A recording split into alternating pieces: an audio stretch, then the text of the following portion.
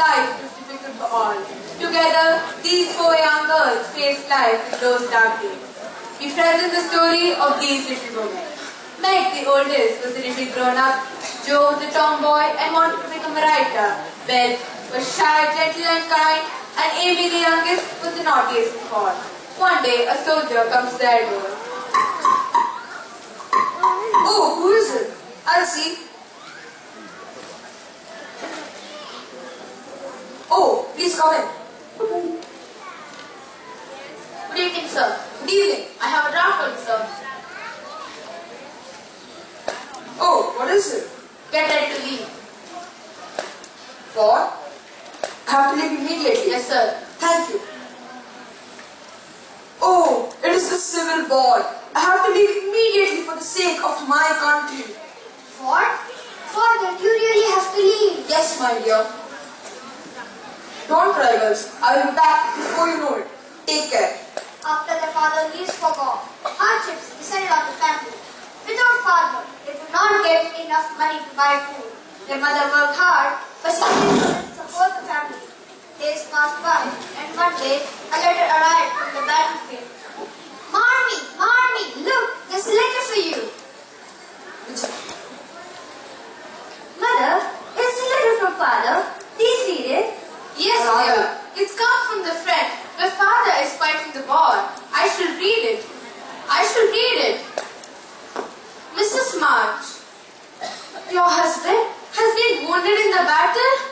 I shall read it. Mrs. March, your husband has been wounded in the battle and is in the hospital. Please come immediately. I have to be there to take care of your father. But where can I get so much money to reach there? Everything will be all right, Mommy. I will bring the money. But how? Don't worry, very well. When Joe finally returns home, all were shocked to see her. With a big smile on her face, she hands some money to her mother.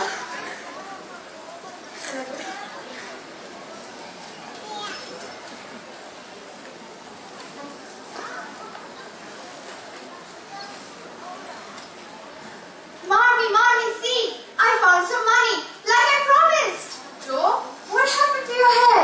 And where did you get so much money? Oh, stop that. I sold some of my hair, that's all. What? You sold your hair? But Joe, that was your pride. It will grow back. Though Joe pretended to be strong in front of her family, she could not sleep that night and kept crying. Meg consoled her. Don't cry, Joe. Please. I'm sorry. I should have sold my hair instead. No, that's all right. It will grow back soon. Come, now let's go to sleep. Their mother left and the sisters had to take care of themselves and do the chores around the house.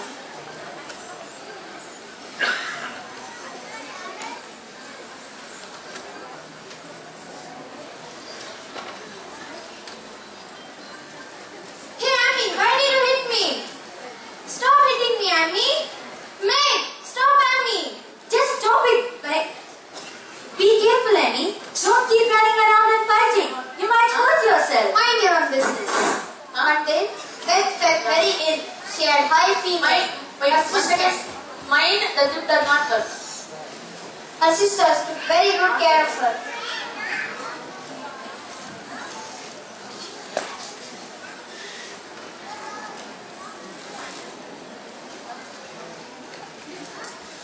How are you feeling, Beth? I'm sorry. I was mean before. Please get better.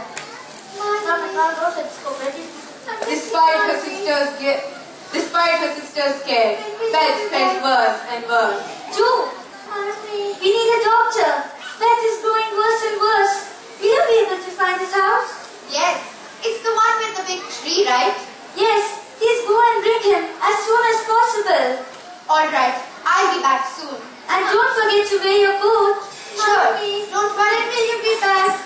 I miss you, It was Mommy. windy and snowy outside. Still, Joe managed to bring the doctor. The doctor examined Beth. Mommy. Please come in. Where is Beth? She's here. Don't worry, Beth. Everything will be alright. Let me have a look. Mommy.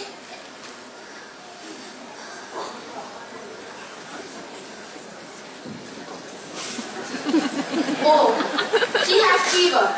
Keep the fever down, she'll be better soon. She seems to be missing her mother too. Mommy. The sisters were relieved but still had a concern, and the doctor could not understand why they still looked worried. Don't fret, girls. Beth will be okay as soon as the fever is gone. I've given her the medicine. We are very glad to hear that, but I'm afraid we have no money to pay for your visit, sir. We are so sorry. That's not a problem, girls. I'll ask your parents when they return. How about that? Thank you, doctor. That's so kind of you. It's no problem at all. After the doctor left, the sisters took even more care of Beth. Unfortunately, Beth was unhappy as she missed her mother. Mommy, I want mommy. Mommy. Don't disturb yourself, Beth. She'll be back soon. Please get better. She'll be back soon. Here, Beth, have some water. At that moment, they hear a knock at the door. Amy, just go and see who is it. Who is it?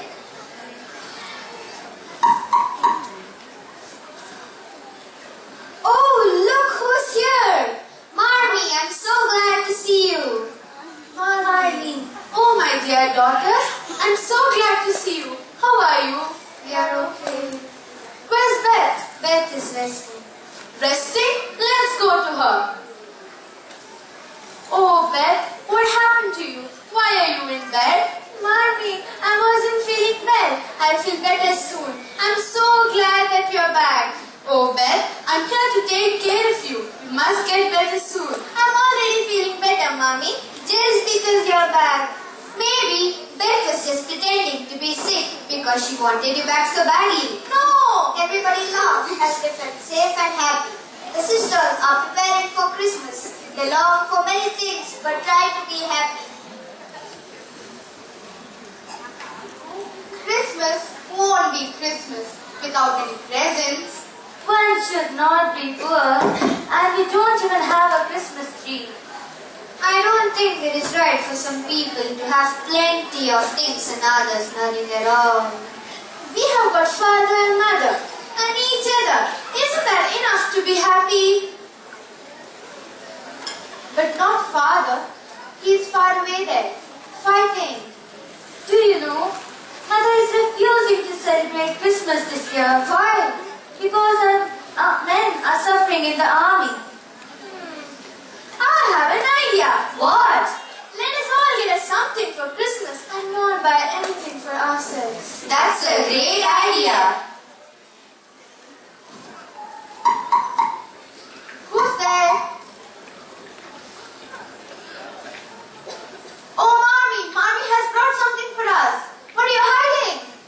My dear girls, I'm so glad to see you happy today. I've got a treat for you. What is it? Wow, a Christmas tree? I love you, Mommy. Mother, is Father coming home soon? Yes, dear. The war is almost over. Your father has hurt his leg. He's getting better soon and is missing you all very much, dear. I hope he'll be with us soon. Christmas without him is incomplete.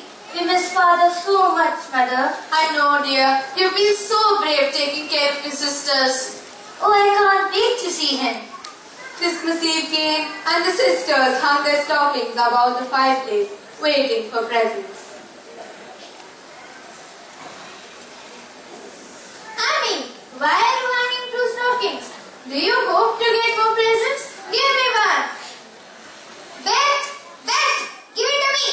Beth, give Mommy her stockings. She needs to because they're smaller. Give me back. They were still poor but happy to be together. But the mother watched her daughters feeling and looking a little sad. Hope I get a painting kit this Christmas. I really wish for some books and pens. I really want a pretty dress. I want some dolls. Oh, this is going to be a sad and lonely Christmas. I don't have enough money to buy gifts for my daughters. That night, as the sisters lay down to sleep, each dreamed of the present she wanted most. Christmas morning came and the sisters were disappointed to see that there was no present beside the Christmas tree. Merry Christmas! Merry Christmas! Oh no presents. They didn't even have food for breakfast. Suddenly they hear a knock at the door. Who is it at this hour? Who is it? I will see. Look who is here! Father! Father! What a surprise! How are you? I'm fine. Oh, my lovely princesses, how tall you have all grown. Oh, Father, Lord, Father. Oh, Father, we missed you so much.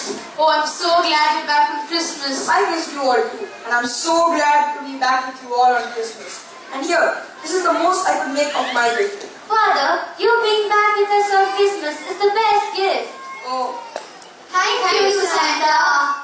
Having their father back safe and sound was the best Christmas present the little woman could ever have imagined. Let us get introduced to the characters. I am your dynamic narrator, Anantapai.